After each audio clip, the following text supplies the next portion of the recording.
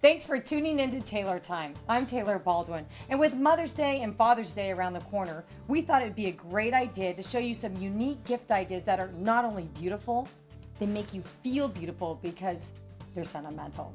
So I asked Barbara Wheeler to join us. She's a very talented jewelry artisan, and she specializes in some really cool designs. I've been following her for years, but what she really specializes in how to take unique antique treasures that are sentimental and turn them into modern masterpieces.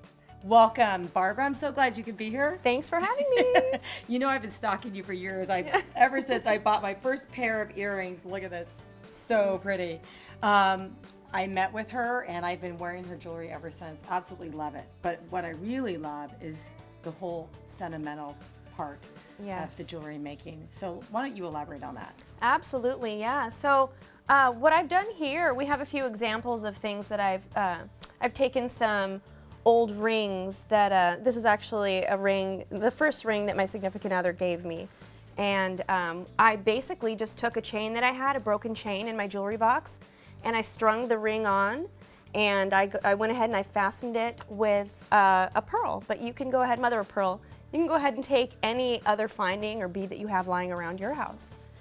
And I love that because it reminds you of your significant other, but also your daughter, because it's a mother of pearl. Very sentimental and very chic.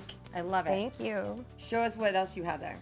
This one, actually, Taylor knows the story behind this one. Well, it's cool because this isn't just for women. This is for men as well, Father's Day. So this actually is my ex-husband's ring. This is when he won the All-Star game. And what she did, what kind of chain is this? It's a curb chain, so it's sort of more of a masculine chain. I like the curb chain because for women it can be funky or a little more edgy. And it's very modern, very hip, very cool, almost David Yurman-like. And then she put tiger eye on this. And that makes it very modern.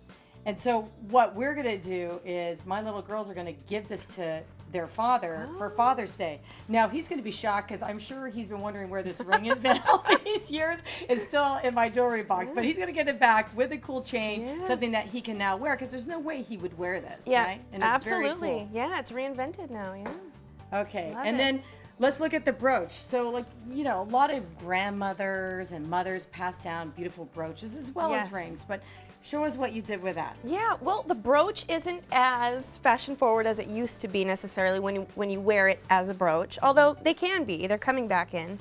But what we've done here, this is such a simple procedure. If you've got a brooch lying around and you have a chain, a broken chain, or you can go out and buy a chain. But what you do is you just get the two ends of the chain, open up the brooch, and then you would just slide the ends of the chain on. I love it. Yeah, refasten the brooch, and you've got a nice new necklace. We all have broken chains lying around, that's for sure, so this takes care of that issue. Yeah, absolutely, absolutely. And it's not a permanent thing. You can always take the brooch back off and wear it as a brooch again if you'd like. And I think we need to reiterate what you have here. So there is no clasp on these chains, so you can. It's a good way to then revamp all those broken chains. It's so simple. Explain how you did that. It's so simple. There's actually a tutorial that I've done on YouTube that explains in depth. But basically, what you need is some pliers, some clippers, wire clippers, and a stone. What we've used here is a tiger's eye, but we have all these other stones here: a turquoise. Little cross. Onyx? That's onyx, black onyx. Beautiful. This is very masculine too. That would be cool with jewelry. Yep, the pyrite. That's gorgeous. And then talk about how you could loop it around and make bracelets as well. You could also just use a shorter chain and then slightly more complicated, learning to apply a clasp on one end and then a loop on the other, so that because you wouldn't necessarily be able to fit this chain over your hand if you cut it short enough. So you would need to apply a clasp at that point. But it's really just one step further. And you have a tutorial on that as well, right? Not the bracelet, not adding a clasp, but I do have a tutorial on this, and actually I'll be putting a few more up within the coming weeks, so yeah. Perfect.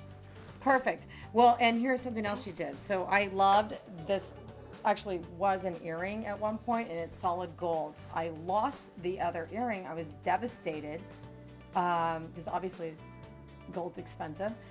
So Barbara turned this into a necklace. So it didn't go to waste. It's not just sitting in my jewelry Yes. box taking up space. And then she added a little crystal to the end of it and put a chain on it, and I wear it all the time. It's a fashion statement now. I love it, love it, love it. What else we got here? So this is so much fun for me, this whole jewelry making. I got so into it, and one of my New Year's resolutions was to take up a hobby. I haven't had a hobby my entire life. I've been working, raising kids, right? So I thought, what could I do that my daughters would enjoy so we could do it together and create more bonding time? And it's, you know, jewelry making. So Barbara's teaching us how to make jewelry. It's really, really cool. I went with her to a gem show, which you would be shocked. A necklace like this in a boutique would cost well over $100.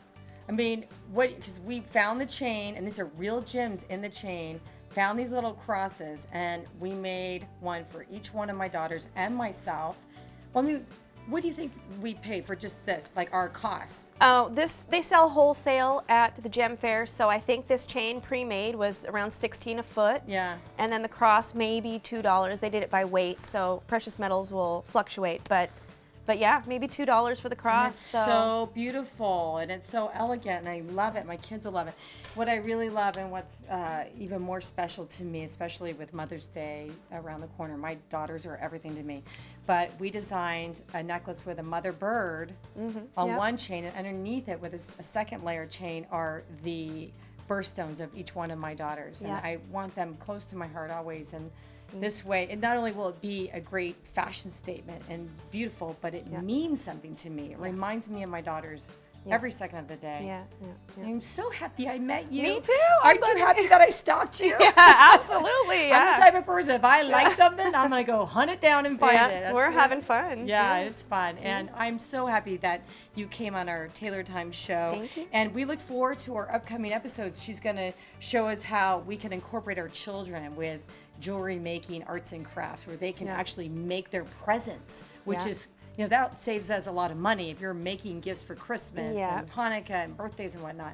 So we're going to look forward to those upcoming episodes. Yeah, I've got some fun projects planned for the kiddies. And we're going to make something special to give away to one of our Taylor Time fans. And all you have to do is like us on Facebook.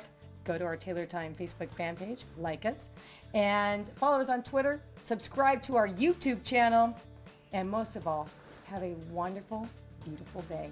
Thank you for joining.